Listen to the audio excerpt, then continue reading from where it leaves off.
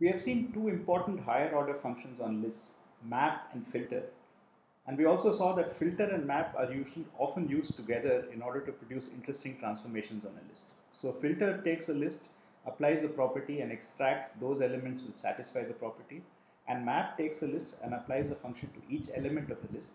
So by combining map and filter, you can select some items from a list and then transform only those items. So today we will look at a nice notation for doing this, which is much more readable than just writing map and filter. So we start with basic set theoretic notation. So we have often seen this kind of notation to describe a set. Right? So here it says given a set capital L, take all elements from the L which satisfy some condition, in this case they're even, and square these elements. So this is a set of all x squared such that x belongs to L and x is even. So effectively this takes a given set L and produces a new set M. So it transforms a given set to a new set, right? And this, in set theory, this notation is called set comprehension. So this is a technical term. So defining sets in this way is defined to be using a technique called set comprehension, right? So this is just terminology from set theory. So analogous to this, Haskell allows us to define lists using list comprehension. So this notation looks very similar to that. Instead of a curly bracket, we have a list square bracket. Okay, and then we have, of course, the same vertical bar, which is the symbol from you can type on the keyboard. And now for the element of, we use this thing which resembles element of. So remember we said that Haskell tries to use notation which looks like what we use in real life. So we use slash equal to for not equal to, right? And now we have already seen that we use this minus and greater than to simulate the arrow for a function. And now we have less than and minus, which is supposed to represent the element of. So this says take the elements in L, check if they are even. So this is a filter. And then if they are even, apply x square. So this is a map. So here is an example. So supposing we want to find the divisors of n. So divisors of n are those numbers that divide n without leaving any remainder. So the first thing to note is the divisors of n must be in the range 1 to n. So we take all elements in the range 1 to n. And if the remainder when n is divided by that number is 0, so x divides n exactly, then we list it. Right? So this lists all the divisors of n. So if I take, for example, divisors of say 6, then I'll first generate 1, 2, 3, 4, 5, 6 of the possible candidates. And then applying this condition, we'll say that 6 divided by 1 is okay, 6 divided by 2 is okay, 6 divided by 3 is okay because 6 mod 3 is 0, 6 divided by 4 is not okay, 6 divided by 5 is not okay, 6 divided by 6 is okay. So exactly the numbers 1, 2, 3 and 6 will survive. Now using this function divisors, we can classify whether a number is prime or not. Right? So primes below a given number n. So a prime is a number which is divisible by only itself and 1. So if a number is prime, like divisors of 7, you will get a list consisting of 1 and 7 and nothing else, because that's the definition of prime, that the only two integers that divide the number are the number itself and 1. It has no other non-trivial factors. So in order to check whether something is prime or not, we just check whether divisors of x is exactly the list 1 comma x. And then we take all the numbers from 1 to n such that this is true and we list them out. We get the primes below the number in the range 1 to n, or 2 to n rather. Because notice that if I say 1, see 1 is not a prime. Divisors of 1, by the way we have defined it, is going to be the list consisting of 1. So it will fail this test because it is not 1 comma 1, which is what this test requires. It requires divisors of x to be the list 1 comma x. So in order for 1 to be a prime, it would have to produce a list of divisors of the form 1 comma 1, but our function divisors will not do that. It will only check one number and produce that number. So divisors of 1 will just be the list containing the single element 1. So we are okay that 1 doesn't come out as a prime. 2 on the other hand will give the divisors 1 comma 2 and so on. So far we have seen examples where we use only one generator, but we can use more than one generator. So what this says is, let x run through the list 1 to 10, let y run through the list 1 to 10, and construct the list of all pairs x comma y that are generated by combining these values of x and y. So this is saying something like, for each x in the range 1 to 10, for each y in 1 to 10, produce x comma y. Right? So therefore, if I fix a value x equal to 1, then it will generate every possible y. Then for x equal to 2, it will generate every possible y, and so on. So the later generators move faster. So I have 1, 1, 1, 2, 1, 3, 1, 4 up to 1, 10. So x is fixed as 1, and y will run through 1 to 10. Then x will move to 2. Again, y will move from 1 to 10. And finally, we will get, of course, 10, comma 10. So when we have multiple generators, the generators to the right are executed, or they're run through for each element of the generators to the left. So here, for example, is a way to generate all pairs. So remember Pythagoras' formula. Okay, so if we want integers which satisfy the function x, the relation x squared plus y squared equal to z squared up to a certain upper limit, then we can run x from say 1 to 100, y from 1 to 100, z from 1 to 100, and check that x times x plus y times y is equal to z times z, and extract all of these. So this is using our list comprehension and multiple generators, we can generate all the Pythagorean triples. But if you see this, notice that 3, 4, 5 is a Pythagorean triple. So it will be generated by this when we run it. But then later on, when x becomes 4, then we will also generate 4, 3, 5. Right? So this actually generates duplicates. Right? So we get 3, 4, 5, and we also get 4, 3, 5. So supposing we don't want to list these separately because these are essentially the same triple, it's just in a different order, then we can be a little more careful in our generator. So generators can actually, just as we said that for every x, y is generated, and for every y, z is generated, the values that we generate for y can depend on the current value for x. So what we can say is that we always want to generate these in the order x less than equal to, or strictly less than y, strictly less than z. So x runs from 1 to 100, but for each value of x, I only check y's from x plus 1 onwards, and I only check for z's from y plus 1 onwards. So this gives us a set of triples without any duplicates, because now I will get 3, 4, 5. But once I set x to 4, I cannot generate 3 because y will start from 5.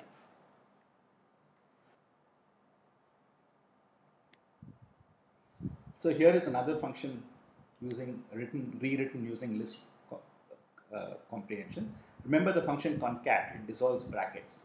So if I have concat of say 3, 7 empty list and 4, 6, then what this does is it produces from this a list 3, 7, 4, 6. Okay? So we are taking a list of lists and producing a single list by just collapsing all of them into a single list, and if it's empty, it just gets left out. So this says, okay, concat of L. Well, for you take each element in L. So I take this, then I take this, then I take this. So y will be first this, then y will be this, then y will be this. And now I take each x and y. So x now is this, then this, then this, and then this. So these are the values that x takes. And output all of these as one list, right? So it takes every y in the inner list, takes every element of that list, and extracts it as an outer element. So therefore, this dissolves one level of brackets and behaves exactly like concat. So let's just look at a couple of more, slightly more exotic examples. So supposing we want to take a list of lists and extract all the even length non-empty lists, right? So if I take something like this,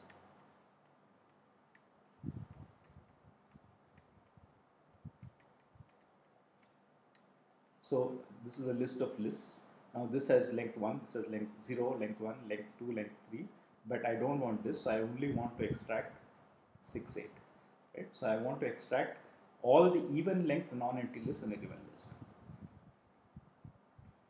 So the new thing here is that, okay, so the filter that we want is we want to take the list of lists check each element in the list and extract it provided its length is even. Remember that length in anything being even is just checking the remainder with respect to 2. So we just want to take the length of the given list divided by 2 and check whether the answer is 0 or not. Okay, but one important feature here is we want non-empty lists only. And the way we can do non-empty lists in one shot in this list comprehension is by providing a pattern here which only matches non-empty lists. So this says don't take every element of L, only take those elements of L which are of the form x colon xs. In other words, in our earlier example, if we saw empty list as a given element in the list of lists, then this pattern won't match. So it will just skip it. Right? So for every non-empty list in L, check if its length is even, and if so, then put out that list.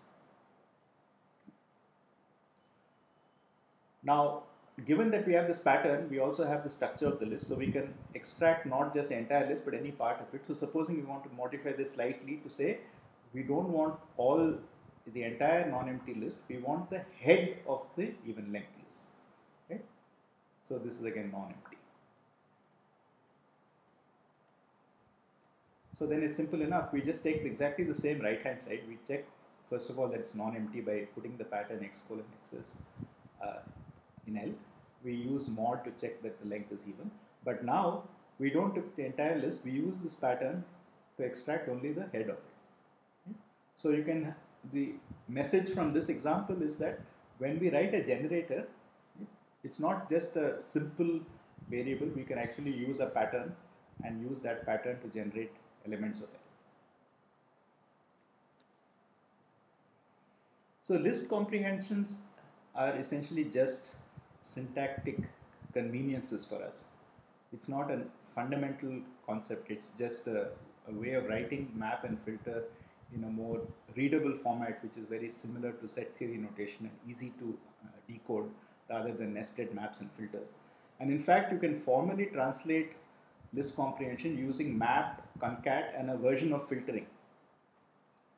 So list comprehension typically has this form. You have an output expression which is generated by a bunch of input conditions. So each of these is either a Boolean condition or it is a generator. And in the generator, we have patterns. So we can either say P belongs to L or B. And when we apply condition B, it applies to the things which have been generated before it. So a Boolean condition acts as a filter. So if I have an expression of the form E such that B followed by Q, then this is an expression which is allowed in Haskell, which we have not seen before. So we can write this is an expression in Haskell written using the conventional if then else. So it says if B is true, then this is the output, otherwise this is the output. Okay? So in other words, for whatever list I am generating, okay, if B holds, then I continue to apply the remaining things, otherwise I just skip it. So for each element, implicitly this applies to things that have been generated on the left. So if the element from the left satisfies the condition, then I continue to process it using what remains, otherwise I drop it. And what about generators? So generators produce lists of candidates. So if I have a generator, then I need to take each element of P and apply this E such that Q to it. Right? So I map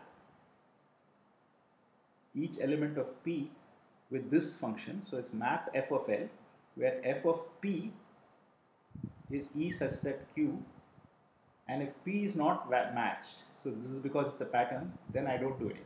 Right? So this is taking care of the fact that this is a pattern. So if the pattern itself doesn't match, if this is not a pattern, I wouldn't have this case. If it just said for elements, I would just have f of x is E such that Q.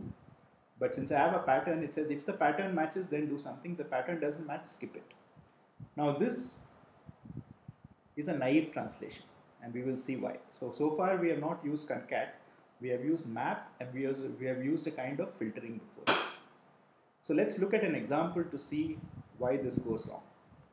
So let's look at this simple example. Supposing we want to square all the even numbers between 1 and 7. So we generate all the numbers from 1 to 7, check if they are even, and then square them. Okay? So now the first thing that we have is a generator, so we have to apply the map thing. So it says map f to 1 to 7, where f of n is what remains, that is this and this. Okay? So this is that E colon Q. E such that Q. Okay. And now we have to inductively recover this. So this is a property. So this will be replaced by an if then else. So it says map F to 1 from to the list 1 to 7, where f of n is if n is even, then n square, the list containing n square, else the empty list. And now if we apply this to each element, then for 1 we get the empty list, for 2 we get the list containing 4, and so on. So you will notice that what we would expect from this list is we will expect 2 squared, 4 squared and 6 squared. So in other words, we will expect the list 4, 16, 36 to be the output of this list comprehension. But we actually get this complicated expression with a lot of spurious brackets. And this is precisely why we need the concat. We need to eliminate these brackets. So the correct translation of the generator is to insert a concat here. So we don't just map F to L, we take the resulting output and we dissolve one level of brackets. So the result of removing a generator from this expression is to concat the result of mapping F to the list. And now if we do this, everything works out fine for that example, and you can check that it works in general. So we take the same list n squared such that n is from 1 to 7 and n is even. So after one expansion we have this map, but now we have this concat in front of it. So after the second expansion we have this if, but we still have this concat in front of it. So now we get concat of this earlier expression that we had, and now the concat dissolves these brackets and removes the empty list. So I just get 4, 16 and 36, which is the expected output. So let's now look at the example that we had in the introductory video to the course. So this is the sieve of Eratosthenes. So what does the sieve of Eratosthenes do? It generates all the possible prime numbers. So the strategy is the following. You start with a list of all numbers beginning with 2, because the first prime is 2. So the leftmost number in the list at any point is the next prime. And once we enumerate a prime, we remove all its multiples from the list because they are no longer candidates to be primes. So let's just see how this would work. So supposing we start with this infinite list of which we have written a finite prefix. So we have up to 20. So now the first number in this list is the first prime, namely 2.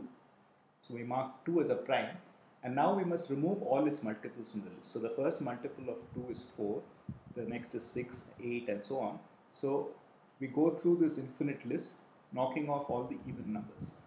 So this gives us a resulting list in which the first number that is left is 3. So 3 is now a prime. So we knock off its multiples. So 6 is already knocked off, but we will knock off 9. 12 is already knocked off, but we'll knock off 15. 18 is already knocked off, but we'll knock off 21 and so on. So after knocking off multiples of 3, we've also got rid of 9 and 15. And of course, a lot of numbers to the right which we don't see in this. So now the next prime is a 5. And then we will knock off 10, 15, 25 and 20, 25 and so on. So this is the process by which we generate the primes. So of course in this we have several infinite processes. First of all, we have to start with an infinite list, and every time we pick out the first element, we have to remove all its multiples. So that's again an infinite process because we have to go through this infinite list and mark off all the multiples. Nevertheless, as we claimed in the introductory video, we can write this using this intuitive notation which says apply the sieve to the list, infinite list 2 onwards. Remember, by lazy notation, this is the list 2, 3, 4 and so on. Because of lazy evaluation, this makes sense. And the result of applying sieve to a list is to extract the first element as a prime and then remove all multiples of that element from the list. So if I take all the tail of the list, for every y I keep it only if it doesn't get divided evenly by x, and then I recursively apply sieve to that. Okay, so this is succinctly describing the sieve algorithm. It says take the list 2 onwards and apply sieve to it, where sieve extracts the first element, removes all its multiples from the tail and applies sieve recursively to that tail. So if we look at the way that this evaluates, it will actually make sense. So we say that set of primes is the result of applying sieve to 2 onwards. So sieve to 2 onwards says take out the first element and apply sieve to 3 onwards. okay, such that the elements don't divide 2. Now this in turn will say extract the first element of this. So the first element of this happens to be 3. So it will say apply sift to 3 and the rest. Okay, so this is just saying that if I expand this inner list of this comprehension, then this produces 3 followed by 4 onwards with the same property. Now having done this, I've got the first element, so sieve will extract it out. And then it will say apply sieve to the result of this original list, which we already, this is the list that is currently running. Okay, so we take every element in that list and apply another condition to it. So once again, if we do this 2 nested list comprehensions, the first element that comes out will be 5, right?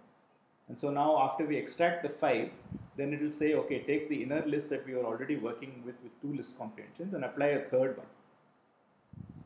Right? So this is the way that the sieve function gets rewritten, and as it is rewritten, we get more and more primes. So do write this out for yourself in GHC and verify that it does generate primes. So this is not necessarily the most efficient way to generate primes. In fact, it is not the most efficient way to generate the primes, but it is certainly an interesting exercise which says that a very direct implementation is possible because of a combination of this list comprehension notation and lazy evaluation. Of course, lazy evaluation is crucial, otherwise we cannot work with infinite lists at all. But using lazy evaluation and using list comprehension, we can write a very succinct 2 or 3 line implementation of a very basic algorithm in such a way that it's immediately obvious what's going on and it does the expected thing.